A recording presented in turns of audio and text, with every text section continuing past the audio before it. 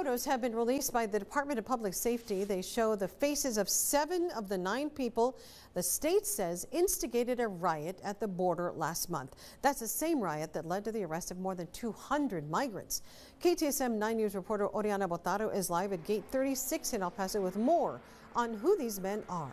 Oriana.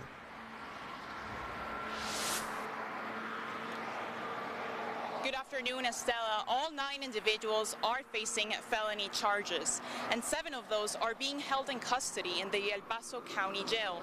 Their arrests are all part of a larger effort to find those that were involved in the chaos that unfolded here in Gate 36 on March 21st, when a group of illegal immigrants attempted to breach the concertina wire and enter the United States illegally.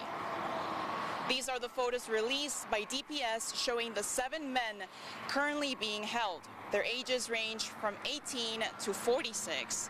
They all come from several different countries, and DPS says they are searching for 2 other men that would also face felony charges once arrested. Now, just yesterday, El Paso District Attorney Bill Hicks held a press conference where he said about 1,000 migrants gathered at the riverbanks on March 21st, and that a group of 425 pushed through the barriers placed by the soldiers and into the guardsmen themselves. More than 200 are currently being held at the El Paso County Jail and surrounding facilities on misdemeanor charges. Those arrests have recently raised concerns over overcrowding, and however, once released, those individuals will be turned over to ICE.